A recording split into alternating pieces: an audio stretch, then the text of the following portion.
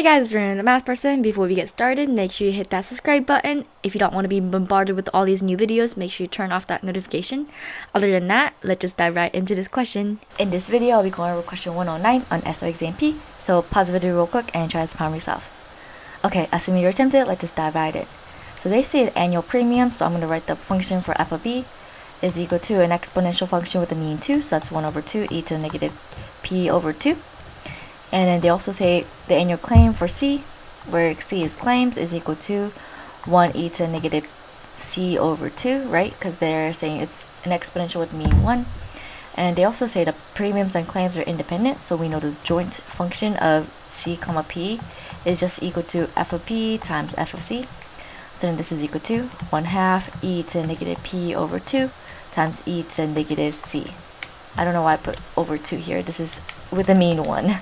And we're asked to find, and then we know that x is the ratio of claims to premiums. And then we're asked to find the density function of x.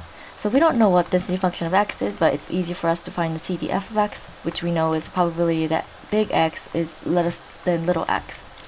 So plugging in the big X in here, you get this is equal to the probability that C over P is less than some little x. So then that is equal to probability that C is less than x times P.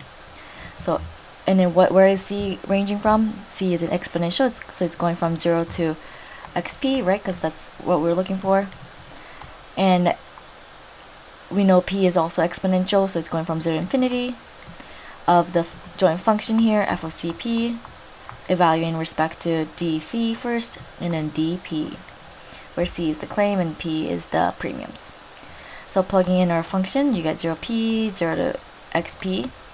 Our function here is 1/2 e to the negative p over 2 e to the negative c dc dp. So when we integrate in respect to c, everything is a constant then, so then it just becomes, keeping the outer shell here, 1/2 e to the negative p over 2 times negative e to the negative c, integrating from 0 to xp dp. Okay, plugging in the xp for c, you get negative 1/2 e to the negative p over 2. Right here, plugging in the upper limit, you get e to the negative xp minus e to the 0 is just 1, so this is just 1. And then multiplying this out, you get 0 to infinity. The first term here is going to be negative 1/2 e to the negative p over 2 e to the negative x over p minus that becomes positive 1/2 e to the negative p over 2 dp. So taking the antiderivative, I think it's easiest for us to think about it like this, e to the negative.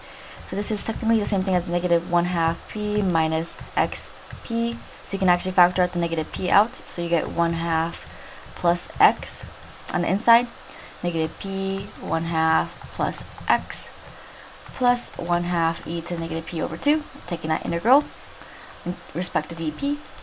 So then this is equal to, remember how if it's like e to the negative 6x and you take the antiderivative, this becomes negative 1/6 e to the negative 6x. It's the same idea here. The negatives cancel out, so you get to 1/2 e to the negative p 1/2 plus x.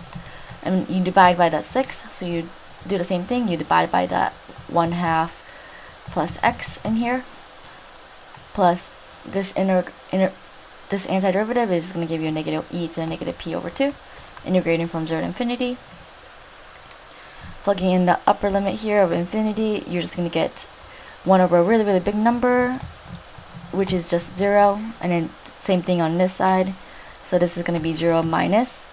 When I plug in 0 for p, you get, for this one, 1/2 plus x e to the 0, which is just 1, so this just becomes 1 here, plus here, if I plug in 0, you can just get 1. And then simplifying this out, this is essentially the same thing as 1 minus 2 times 2, which is 1. 2 plus x, that's 2x. And this is again equal to the f of x, the CDF of it. We know we want to try to find the f of x, the probability distribution function, which we know is just the derivative of CDF.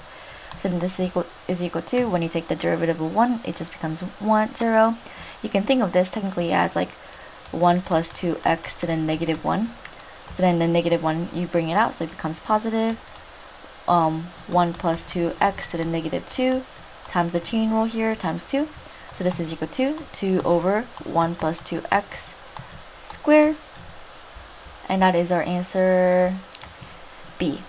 If you guys have any questions, feel free to leave them down below. Otherwise, as always, make sure you like, subscribe, and share. Bye.